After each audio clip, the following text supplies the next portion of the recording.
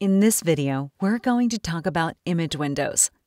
Each window has the usual buttons in the upper right corner: Close, Maximize, and Shade.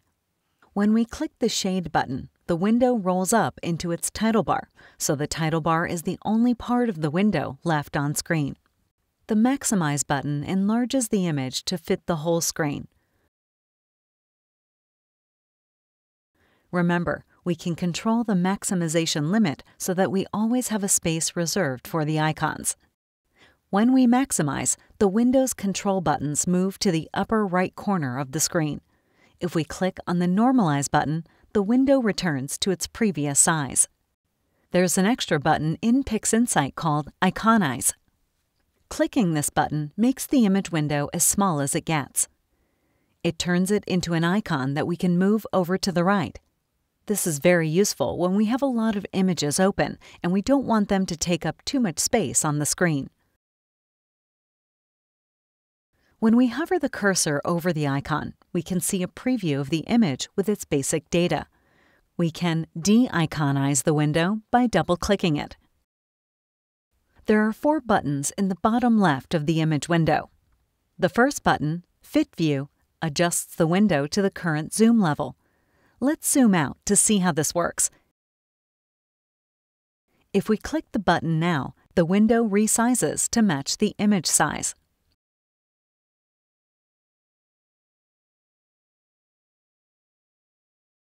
The second button, Zoom to Fit, resizes the window to the maximum zoom factor our screen resolution allows without needing scroll bars.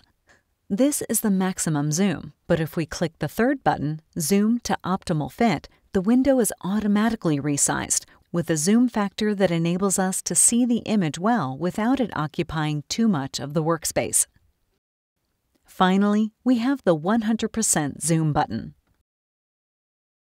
The image window also has a side tab. This is the Main View selector. The main view is the one that contains the complete image. In another video, we talk in more detail about previews, which appear in the View Selector tray when we create them so that we can have several views in a single image window. We can change the main view's identifier. The identifier is important when we want to refer to a specific image within the program. If we double-click, a pop-up appears where we can change the identifier. Here, for example, we can call it M31, or simply Image 1, or whatever is best for our purposes. Another important feature of image windows is the readout preview. If we click anywhere on the image, a pop-up window appears with a high zoom level. We can inspect the image by moving the cursor. The readout preview window shows the pixel coordinates and pixel value at the cursor position.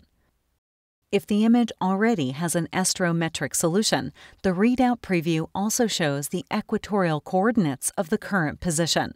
This is useful if we want information about an object. Imagine that we didn't know which galaxy this was.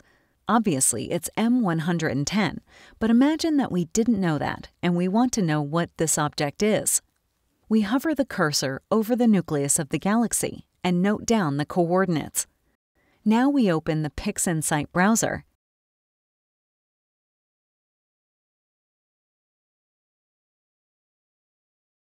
and go to a database like Simbad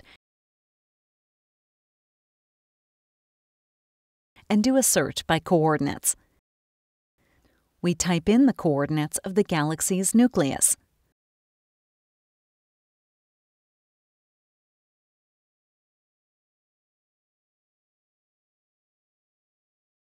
Then we define the search radius, for example, 10 arcseconds. and M110 appears here at the top of the results. If we click on it, the database loads all the Galaxy data, as well as cross-references to other databases.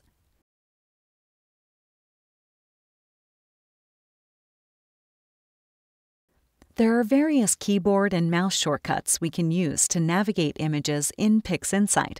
We can change the zoom level by scrolling the mouse wheel forward or back. The zoom is always centered on the cursor position.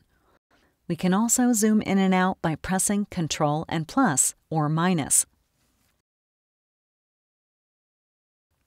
We can also zoom in on a specific area using the keyboard, pressing Ctrl, Shift, and Space to draw a rectangle on the image. Once we've zoomed in, we can pan by pressing the spacebar, left-clicking, and moving the mouse.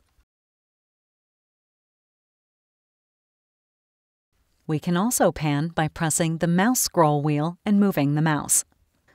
We can select a specific zoom level using the keyboard. If we press Ctrl 0, we get the image in zoom to fit.